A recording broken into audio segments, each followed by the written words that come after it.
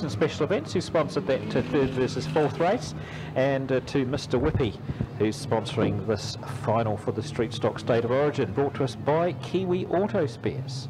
Don't forget, our next meeting here at Koken Tools WoodfordGlen is next Friday and Saturday, the Battle of the Stocks. How many? 32?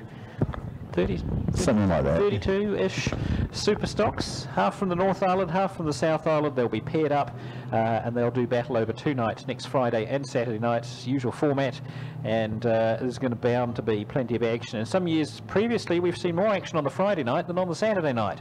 So if you're after super stock action, you might actually want to get here for Friday and not pass on that just because it's the end of the week and you feel like going out with your mates. Well, it's certainly going to be an interesting Bring one. your mates here. A lot of those guys, the likes of Wayne Hemi and the Levines and whatnot, the Joblins, back again. They love this event. They love to be able to open up their super stocks and race them as hard and as fast as we can.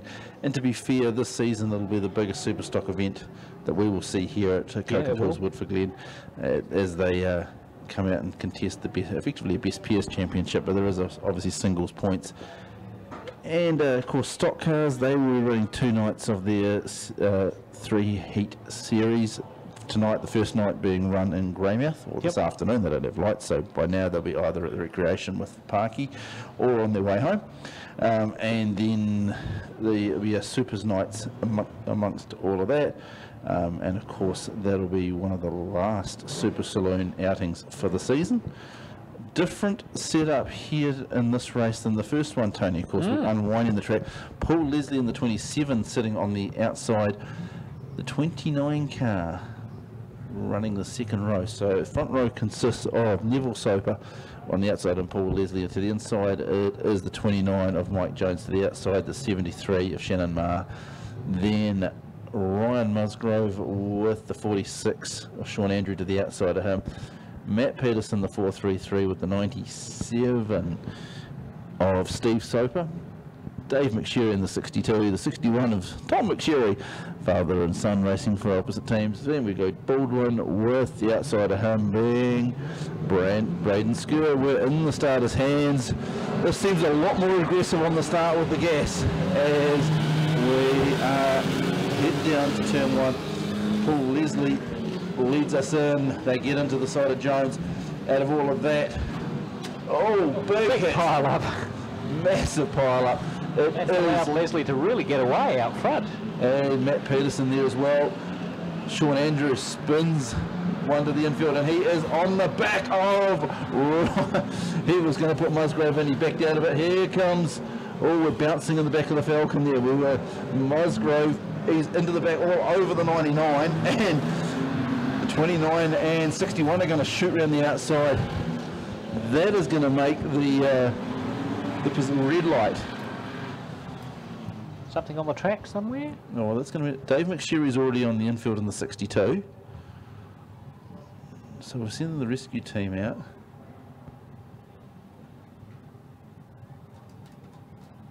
This will be could be for debris on the track. Certainly that hit down that far end, you'd expect a couple of bumper corners and stuff to be bent or broken. Oh no, they're putting Musgrove on the infield. And he was thinking about not appreciating that for a second.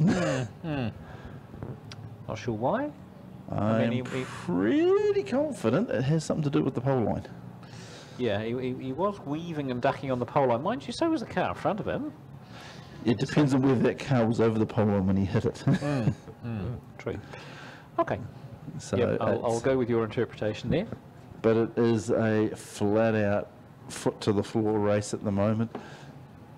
It is in Canterbury's hands. Nelson knows it, and when you've got 2 parked on the infield, it's going to make it a whole lot harder. But don't rule out this Nelson team. They are on it at the moment. And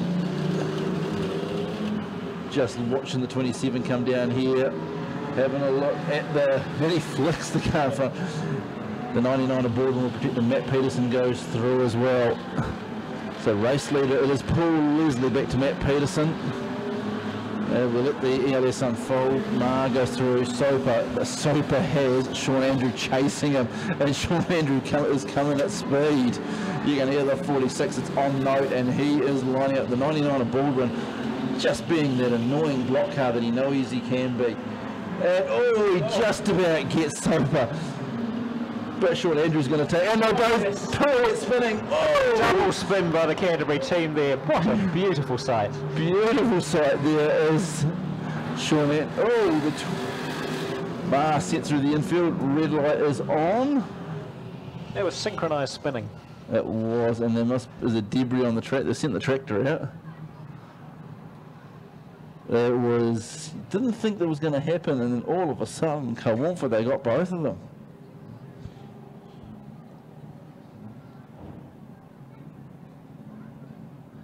So according to the ELS, 4 laps completed. So it's a 12-lap race. There's still plenty of distance to go. Yeah, 8 laps. How many cars are going to be left? But it is definitely working in favour of Canterbury at the moment. They're first, second and third on the track. And 6. So Nelson have got the Super Clan running in formation. Well, I won't say in formation, but on track position. And it's got to sting a little bit, Tony, when you're sitting on the infield and you know you can't help your teammates. Oh, it does, yeah.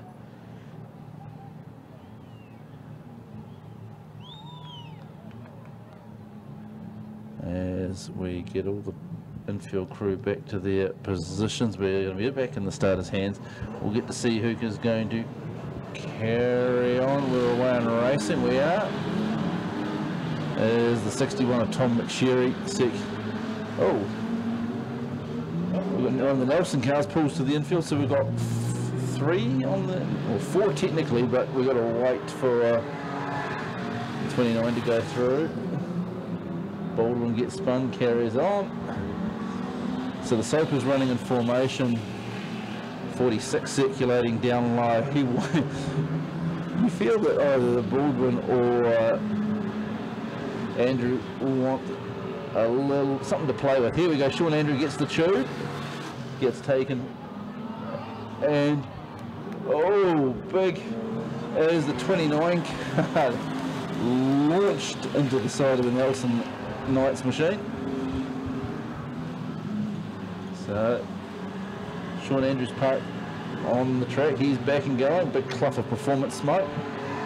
The 99 and 61 sitting down there. They're going to. So here's the 2 lead cars coming up on the back of the gaggle of 3 Nelson ones. This will be interesting.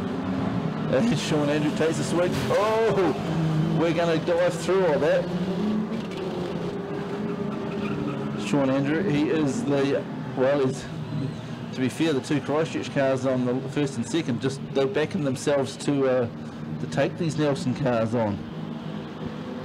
That's either utter confidence or... Well, as long as the Nelson cars keep racing, the Christchurch cars can just stay in behind them, to be honest. They don't need to get involved in it, do they? Well, Baldwin's about to get about 4.5 tonne of silver enema.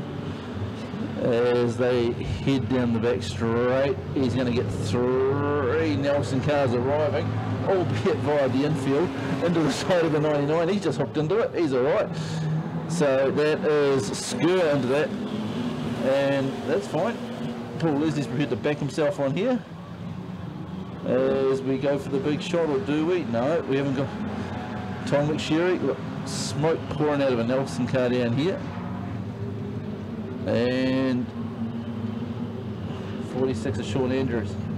Paul Leslie's going to... Oh, a race leader puts himself in. Sean Andrews gets him. White flag is out. It's out for Matt Peterson. Paul Leslie's going to spin it around. So, Matt Peterson. He will run that down. The white flag is out. He is just going to bring it home for Canterbury.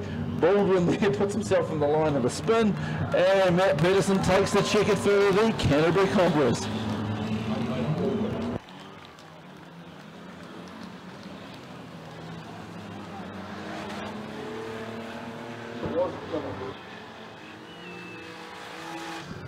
So well done Canterbury Cobras, well done Matt Peterson and Paul Leslie as well. The 2 of them led that race pretty much from beginning till just a couple of laps before the end.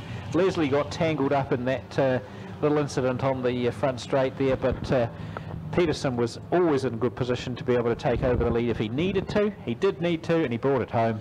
Well done, Matt Peterson. Well done, Canterbury Cobras. To be fair, Matt Peterson's done exactly what the Petersons do. They sit in second for most of the race, and occasionally take over the lead when they get the opportunity. So give them a round of applause as they go around as a team, as a group. Canterbury Cobras, excellent race, good result, plenty of entertainment there, plenty of hard hits, and plenty of strategy and tactics too, which is great to see. And how if they could just convince the stock car and that these guys move through to stock cars and super stocks and just do the same thing again. Take that tone through. Yep. Although to be fair, both of those respective teams have actually done pretty well this year. So there we are. They're going to get their checkered flag and go around as a group. Commiserations to the Nelson Knights. Put up a great fight, I have to say. Good team, and they did well, but not well enough. So give them a round of applause, ladies and gentlemen. There's your winners of the State of Origin for 2020, the Canterbury Cobras. They worked hard for that. It's a fair bit of repair work to do this week in the shed, but good result. The worst thing is if you don't like red or black on your car, it's going to be an even bigger job repainting them. Indeedy.